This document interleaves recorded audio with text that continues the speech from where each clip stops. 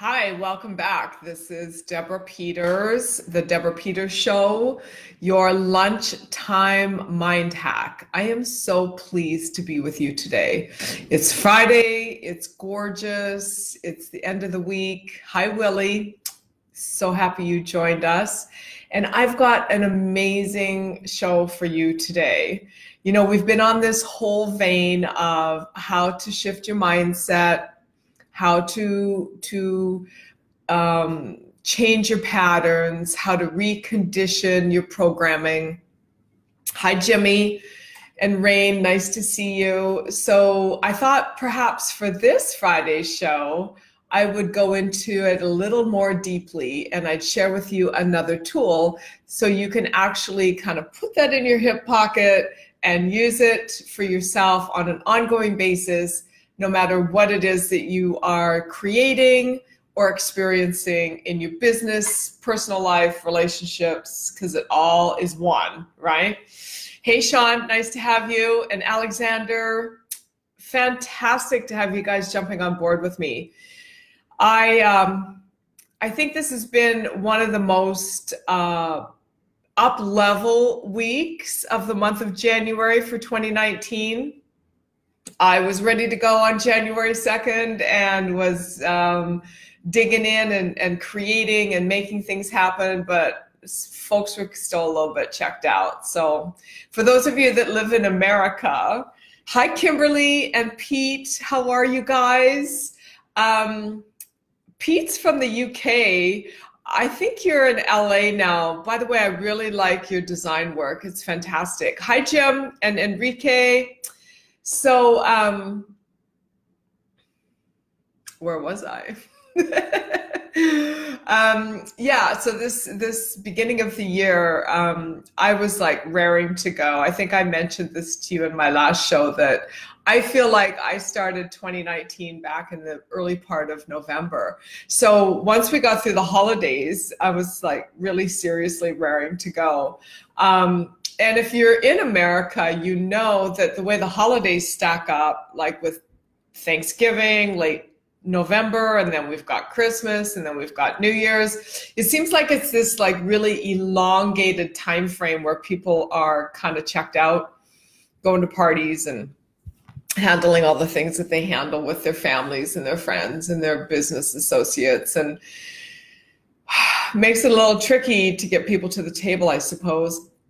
But excuse me, it's okay because it's a great time to plan and create and to map things out. So I am really curious. I put up a poll today. I have this group on Facebook. It's just for the girls. Sorry, guys, but I put a poll out this morning and said, you know, how you doing with those New Year's? I don't like resolutions. I don't think they have any traction, but a lot of people still set resolutions. So how you doing with your resolutions? How are you maintaining the movement and the momentum on creating your goals?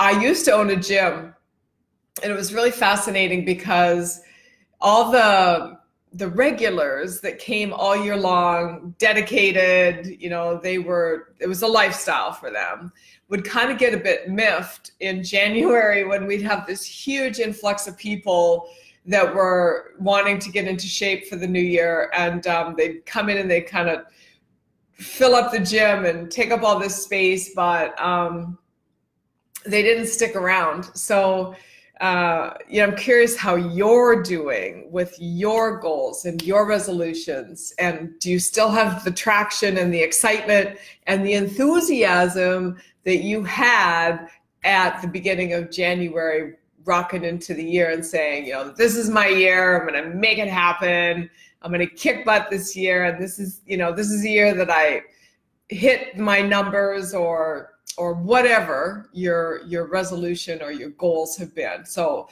hey, Travis, nice to have you. So yeah, just put in the comment section how you doing with that.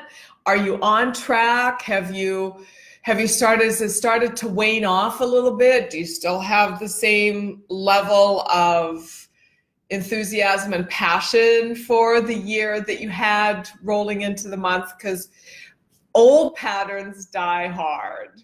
And that is actually what today's show is all about, is how to repattern and reprogram your mindset.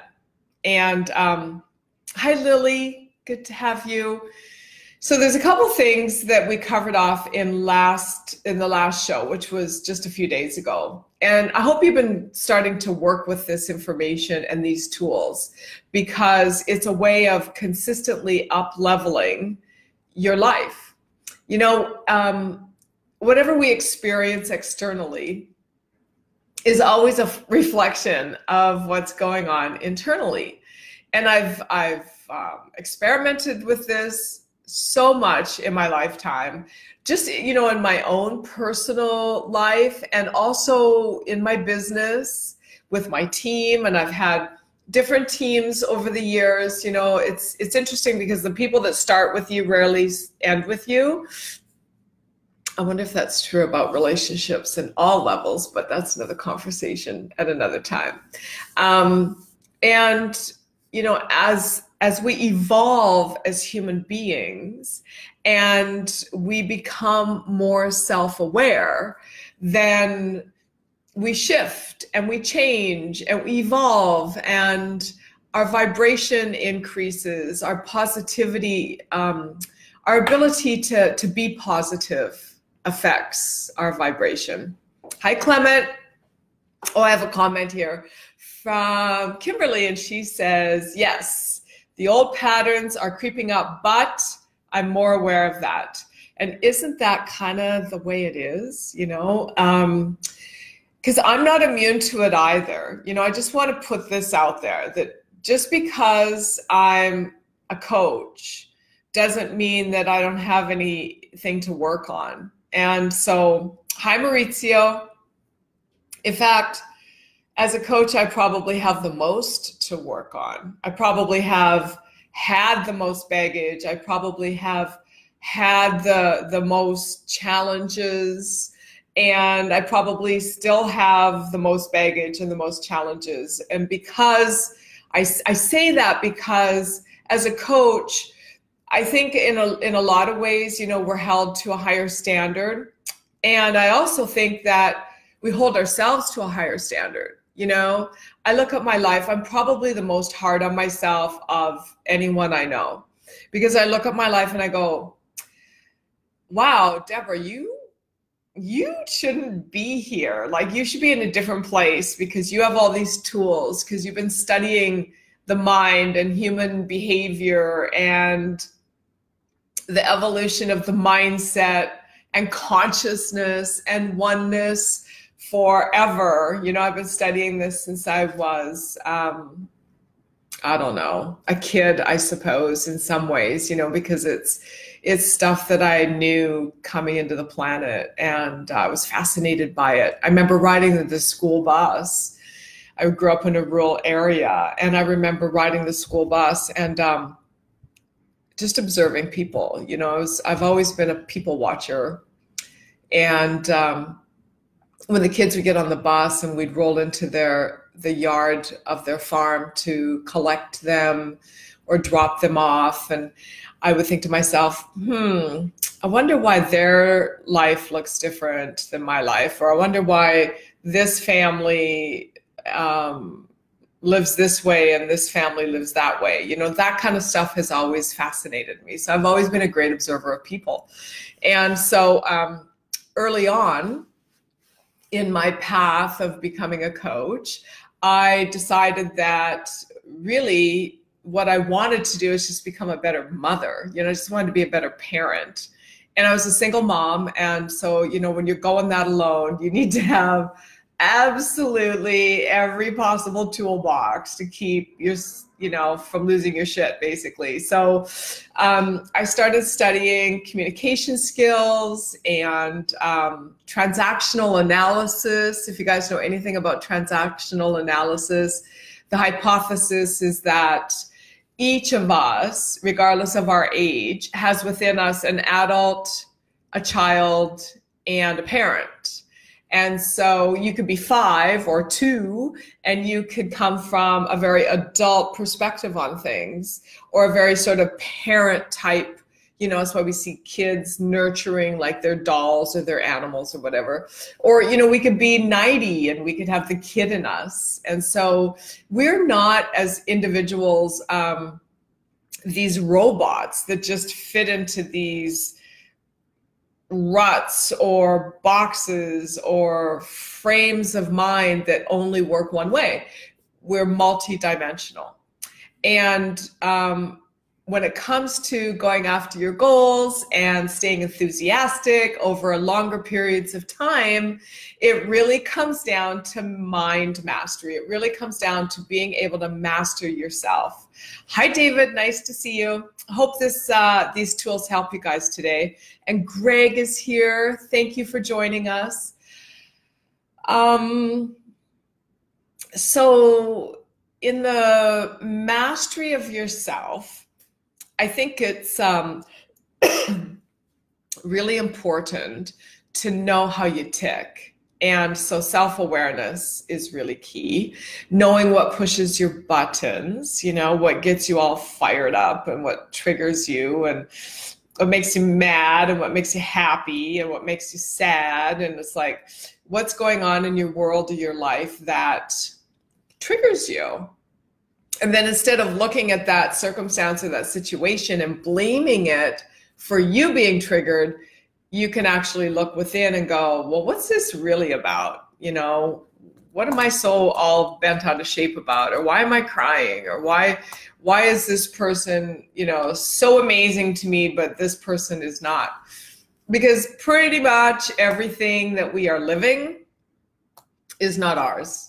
And pretty much everything that we are thinking is not ours. We just pick this stuff up from the people around us.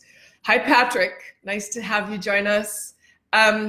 So our environment is really a big influence on who we are being and who we are becoming. And how you shape that is up to you. You can decide who's in your life. You can decide who you spend time with. You can decide what you pay attention to in the media. It's all up to you. It's all up to me and it's all up to you. And we have that freedom.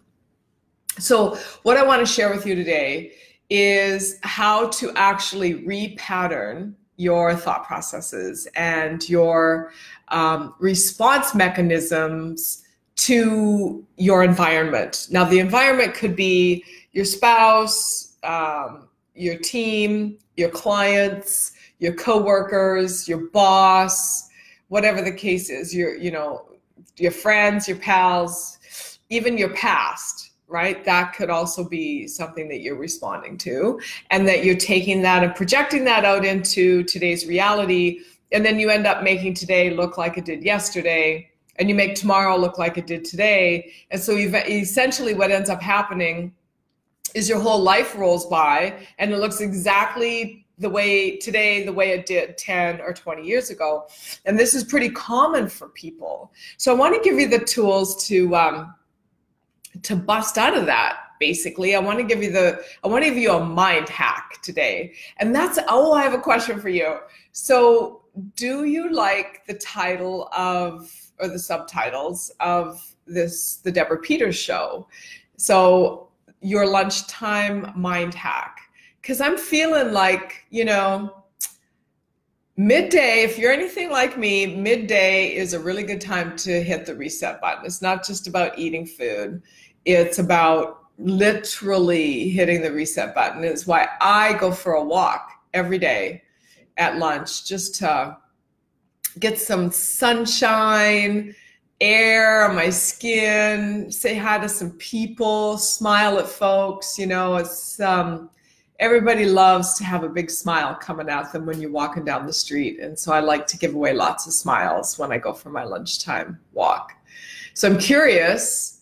I'm very curious. I'd love to see in the comments from some of you other guys, what's happening with your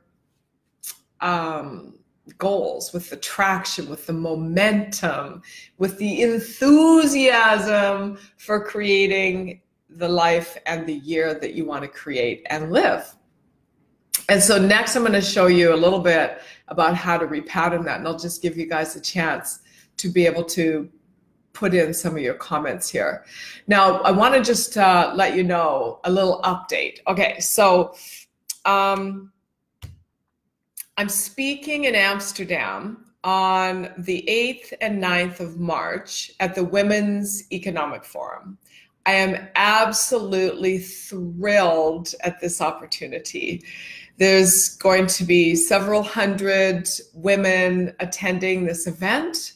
They have these events in different countries around the world, and I've been asked to do 2 presentations, one on the 8th and one on the 9th, and I'm absolutely thrilled. And I got a notice today that I'm receiving an award, and the award is titled Iconic Women Making the World a Better Place. And I'm so excited to have this opportunity, because what's more cool than impacting other people's lives and helping them feel better? I mean, it's the ultimate, it's the epitome of being of service. So I've got that going on. And we're still working on a little glitch on the server to get the website uploaded.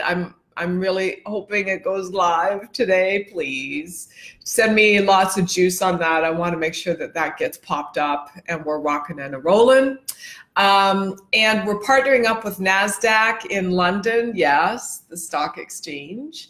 And I'm doing a talk there for women in business, particularly women in finance. So I'm very excited about my European and UK travels coming up in March, and looking forward to just getting on a jet, going somewhere, having some new experiences, meeting some new people, and of course being of service. And I love speaking on stages, so that's always fun for me. Hi, Lynn, nice to see you, and Jose and Nellie, wonderful to have you.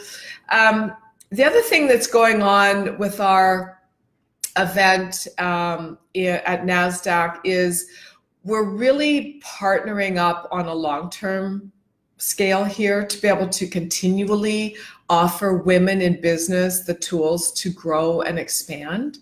And this is an ongoing process. I really invite women to kind of repattern some of their mindset around their possibilities and what they can do for themselves in the world of business. And just go for it. You know, there's a lot of old programming there. There's a lot of old belief systems, culturally, generationally.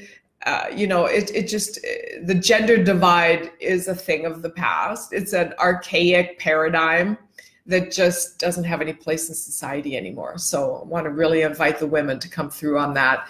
And then that's the other part about the Women's Economic Forum, is how much I appreciate what they have built globally. And for me to be able to influence that and be a part of that magnificent organization is really a blessing. So, hey, Frank Gonzalez, nice to have you. Okay, let's talk a little bit then about the next programs we have coming up. And the Shift, Change, Heal Your Money Story is an online course I teach. It's rolling out later on in February. And on February 22nd and 23rd, I'm teaching the Business Accelerator Bootcamp here live in Los Angeles. And that's a very small available window for people. I typically hand select 10 people that own businesses to join us. So it'd be great to have you. All right, so let's see. Kimberly, I found I need to work on mindset repatterning as I go forward. This has brought me to a point of doing things differently in order to get to where I want to be. Yeah. As within, so without, right? Like I was saying earlier, you know, it doesn't matter who you are, how much money you have, or where you live, or who you know, or what you do for a living. Every single day, all day long, is an opportunity to repattern your mindset. And just, you know, never get complacent, you guys. Stay with it all the time, because you're an infinite being. You're never going to get it all done. you've loaded so many requests and desires up into your mind about what you want your life to look like, that there's probably enough there for lifetimes. So just, be gentle with yourself and know that you're, as an infinite being, you'll never cease to be, and you'll never stop growing. So always keep working on learning these tools and applying these tools in different ways that you can consistently increase and expand your awareness and step into flow and draw to you and attract to you that which you'd like to experience from relationships, people, business growth, money, whatever it is for you, all of the above, right? Health, and just keep going and just keep stepping and just keep growing and just keep expanding and keep asking for more. You have to keep asking for more. And that was the point of this show today, is, are you asking big enough? Most people are not. Thank you, Nellie. That's so sweet of you. And Laudia, thank you so much for joining us. Are you asking big enough? Plan, why isn't my life bigger and better than it was before? Why am I not the new, shiny, up-leveled version of me that I was yesterday? And I'll tell you why. It all comes down to how you feel. All of it. It all comes down to how you feel. The emotions and the feelings that you let run around in your body and in your mind are what really get things coming towards you. So it's your job every single moment to choose to be happy and to choose to feel good. One thing you can do immediately with that is you can repattern yourself at a sensory-based level. So essentially your sensory acuity, okay? What does that mean? Well, as human beings, we take in reality through all of our senses. We see things, so visual. We hear things, which is auditory. We feel things, which is kinesthetic. And we feel things in a tactile way, which is kinesthetic tactile. We smell things, which is olfactory, and we taste things, which is gustatory. And then, of course, we intuit things, which is another realm of the kinesthetic, but it could also come in as an auditory. It could come in as a visual. So, we've got clairaudient, clairsentient, and these are the different realms of receiving information, and also projecting information of what we want out into the unified field, or the quantum field, or the universe, or the malleable, infinite, unseen forces, the God force, whatever you want to call it. So the thing is that we can be asking for something, like, I want this to show up in my life, but I feel bad because I don't have it. So what that does is that creates a canceling out effect. So we ask for it, but then we go into doubt.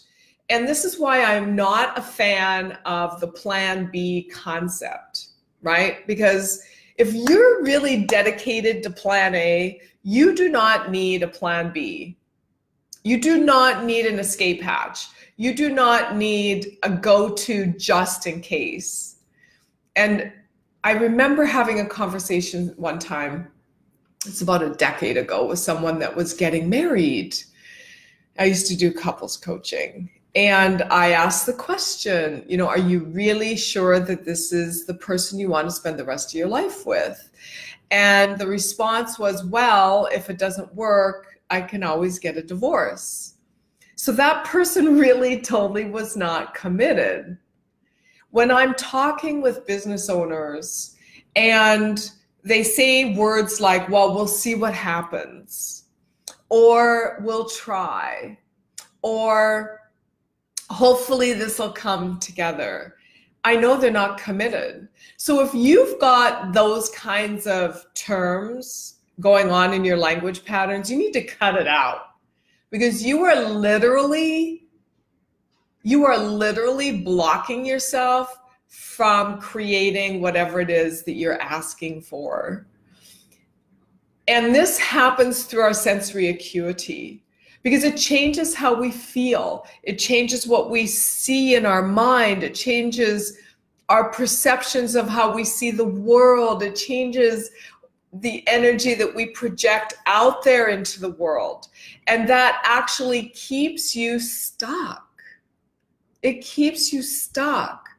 So in the sensory acuity, we call those modalities, okay? They're modal operators. So they're modalities of how we take in life and how we express to the quantum field, to the unseen forces, to the God force. I think I'm gonna just start calling it the God force, and then I don't have to like explain it with all these other, I'm just trying to be politically correct and just find a term that everybody's happy with, you know? So I'm just gonna call it the God force from now on. You guys can do with it whatever you want, and you can call it whatever you want. So in this relating with the God force, it happens at a sensory acuity level. And that's what you're transmitting through your brain. And that's what the brain responds to. So when you can get yourself really happy about something you're creating because it inspires you and you're enthusiastic about it, not excited, that's a manufactured state. But inspired is an internal state. It comes from within, whereas excitement comes from without. And the problem with excitement, and I see this in sales teams all the time, the problem with excitement is it wears off. When you hit your number, you take your foot off the gas. The excitement wears off. There needs to be something that you're inspired by, because that's a deeper sort of spiritual kind of concept that's at a soul level that you can connect to. And when you're in that space of happiness and enthusiasm and inspiration, then that actually triggers your brain in a whole different way, which attracts to you a whole new set of experiences. So that's my mind hack for today. And it's almost the end of January. We've got one more show this month, which I'm really excited about, because what I'd like to do with February shows is get into a little bit more along the lines of actually applying this into your business, and giving you some scope on, okay, this is a mind hack, but this is about me. Then what do I do with that mind hack with others? Like people on my team, people I need to motivate, my clients, you know, all of these different relationships that you have. So that's my mind hack for today. Thank you so much for joining me. Please, and thank you for sharing my show with your tribe. Let's double the number of people that jump on here with us twice a week. So Tuesdays and Fridays at 12:30. And then what I do is I upload the recording to my YouTube channel. So you can jump over to Neuroengineering Institute, NEURO Engineering Institute, and you can subscribe to my YouTube channel, because there's a whole lot more free content. There's over 150 videos that I've recorded that's there. And we feel like we've hit a critical mass on the content now. We can start blowing up subscribership, and we'd love to have you be a part of that. So I'm wishing you all a really tremendous and blessed weekend, and that you actually take some time this weekend to play with some of the sensory acuity, really get into tune with, you know, do you see the world more, or do you feel the world more? Do you hear the world more?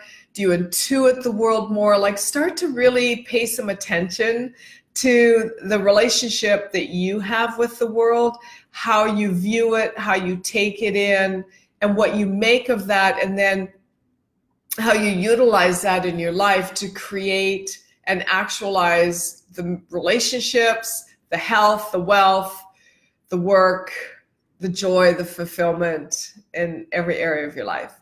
So again, this is Deborah Peters signing off, wishing you a blessed weekend.